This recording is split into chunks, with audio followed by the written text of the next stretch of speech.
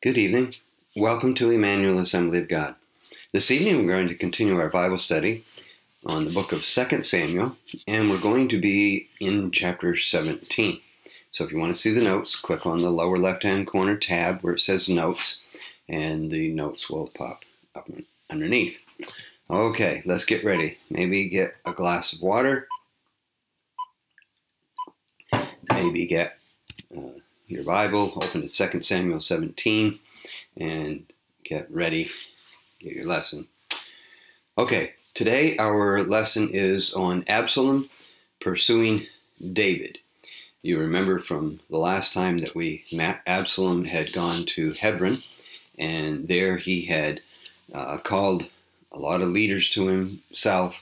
He had sent leaders and spies throughout the land, telling them that when you hear the trumpets, which the trumpets would signal something happening, and the fanfare that would show that there was a new king, and that would be David's son, Absalom. Today, Absalom pursues David. Remember last week how that David and his household, along with his personal bodyguards, which were quite an army, they had left the city of Jerusalem so that there would not be a war inside of the city. So today, question number 1. Ahithophel, he advises Absalom to raise a small army to chase David, and that's in the first 4 verses of this chapter. Now, I want you to remember that Ahithophel had been invited to the feast, which we like today, inviting someone to a service, a church service. And so Ahithophel had gone, and then when he heard that Absalom was planning to replace David, instead of him bowing out, he joined Absalom in this effort. And so they are back in Jerusalem, and he advises Absalom to, get a small army. Let's go tonight, and you'll catch him. Now, I do want you to remember that Ahithophel was Bathsheba's grandfather. Now, since Bathsheba was, family, and what David had done in that whole affair, Ahithophel took this opportunity to revolt against David. His plan was to attack at night while David and his men were weary and while they were weak. The people with him, he said, will be afraid and they will desert him. And he says, I will only kill the king. I'll keep everybody else alive. And then I'll bring them back to you. Now, Absalom liked that advice. He thought that was good advice. But there's wise counsel in Numbers. And so Absalom asked for Hushai's advice. And this is in verses 5 to 10. Now Hushai says Ahithophel's advice is not good at the moment. He didn't say it wasn't good advice. He said at this time, it might not be the best advice. Remember that David has his mighty men with him, and you know them. Of course, Absalom, from a little boy, he would have heard the stories of the mighty men and their exploits, and how one of David's mighty men could literally set hundreds, if not thousands, on their ear. Hushai said, they are like a bear robbed of her cubs. And that's an analogy that everyone can understand. And he said, they will not camp with the people. You'll come to the people. You'll surround the people. You'll come to them. But David and his men, they'll be hidden. And you won't even see them. And besides that, when some of your soldiers die, the rest of your army will flee from David. He said, call all of Israel to come help you defeat David. Now, Absalom, question number 3, Absalom preferred Hushai's advice over Ahithophel's advice. Now, there are a couple reasons that this would be true. the Lord purposed to defeat Ahithophel's advice, and so the Lord was in this. Secondly, that last part that we talked in the previous question, have all of Israel come to help you defeat David. Absalom loved the praise of men, and he would just love having all of Israel come to join him in anything. And so that was his advice was good.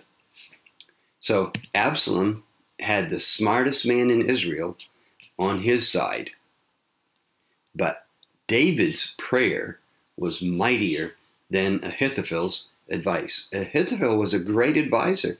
You remember that Ahithophel has advised David for a long time, but the Lord wanted to bring disaster upon Absalom. And so this is a great principle for you and me today.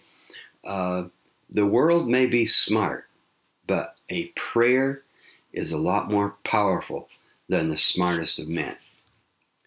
Yet, when the Lord wanted to do something, the Lord was going to bring it about. And now, do remember that all of this terrible disaster, was all chastening from the Lord on David for his affair with Bathsheba. Now, question number 4.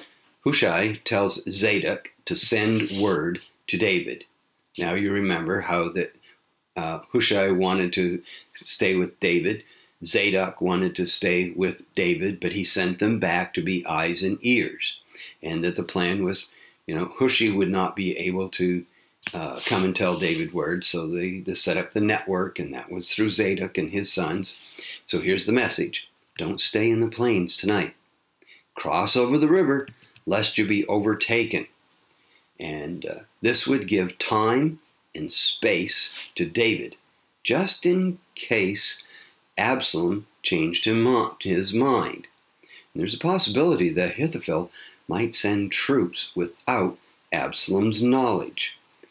Remember that there's, that thing that there's no honor among thieves? Well, there's no honor among people that are in rebellion. Question number 5. Jonathan and Ahimaaz went to warn David. Remember, they are the sons of Zadok.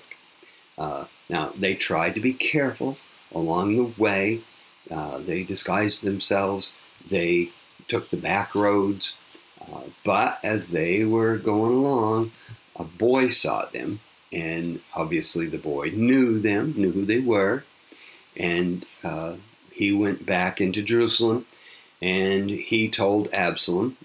So there had to be a boy is not just going to get an audience with the king. Obviously, there were some clandestine suspicions. People were asking. Ahithophel's men, Absalom's men were careful, and they were looking for them. And so they sent out soldiers after these two men. In Bahrain, a woman hid them in a well. So they went down into the well. She covered it over, and then she threw some grain around it, which would make it look like it was a place that they ground up grain, and it wouldn't look like a well or look like a hiding place. When they questioned her, she said, "Oh, they crossed over the river a while ago." And so Absalom's men, they chased after them, but they couldn't find them. Duh. Okay. And so they went back to the king, and we can't find them. Now, when it was safe, they slipped out of the well, and they warned David. Now, in question number 6, Ahithophel, he committed suicide when his advice was not followed. Now, he didn't do this because his advice was rejected. This was not, "You're going to take my ball and go home." This was not that he, if you're not going to do what I say, then da-da. No, he knew that Absalom would be defeated following Hushai's advice. He knew that that was terrible. Ahithophel would be found guilty of conspiracy against David, and his life wasn't worth beans.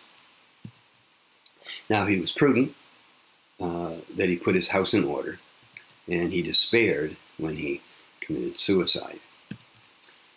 Question number 7. Absalom crossed Jordan in the pursuit of David. Now, this here is, I'm going to say, probably a few days because of just the logistics, right? You know, it would take time for him to send word all over the country. This is a country that's about 150 miles wide. It is roughly 300 miles long. So, you know, just don't put out a telephone call. And no, they didn't have standing armies in every community. So it took them a while. It could have taken them a week or two to muster this army against David. Remember that Absalom had sent out word that when you hear the trumpets, then I'm king. And so the army came up to Absalom. So Absalom made Amasa commander of the army, commander of his army, instead of Joab. He was Joab's cousin. Now, Joab was with David, and so Amasa was Joab's cousin, and for him to suddenly be promoted to the commander of the army, that would went right to his head. He thought he could best Joab and David. Now, question number 8, David finds supporters in Gilead. Now, not everyone, and not all of Israel had gone over to Absalom. I think there's a principle here that we can see, that sometimes we think that everybody is against us, and usually it's just the loud ones, right? So, now, several men are immortalized here, having their names recorded, that they were not following after Absalom, but they helped David. They were loyal, and they ministered to the needs of the refugees. And so they set out food and blankets and supplies for them. So, question number 9. David recognized that there's a battle going to happen. He knows that Israel has come with their armies to fight against him. So he organized his entourage just like he did in his battle days. He set up commanders and captains over their ranks, over hundreds and over thousands. He divided them into 3 groups. And he put a third under Joab, a third under Abishai, and a third under Ittai. Now, David, he called for his armor, put it on. I'm going to go out with you, and we're going to go into battle. And he was getting ready to go. And the people said, no, no. They wouldn't let him go. He says, you are worth more with the people. And the people said, if Absalom catches us without you, we're dead. And we need you. You're worth 10,000. And so don't forsake us. You stay here. So David agreed. He didn't put on his armor, and he didn't go riding out. And as they were marching out, David was very careful.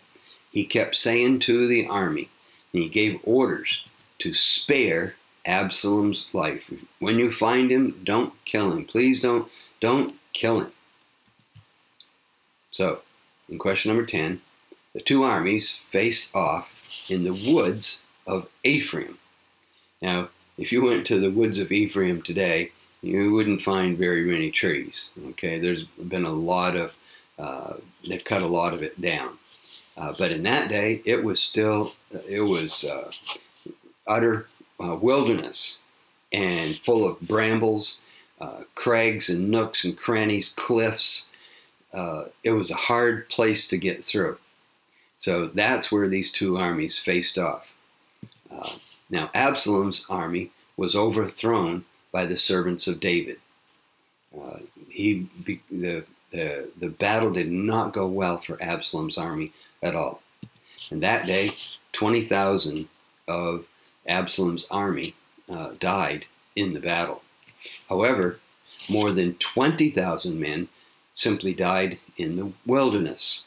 The rebels did not know the woods, and they met wild beasts in the woods. They would, as they were cutting through the brambles, they would step off into pits and crags and mire, and it would just, the woods just devoured them.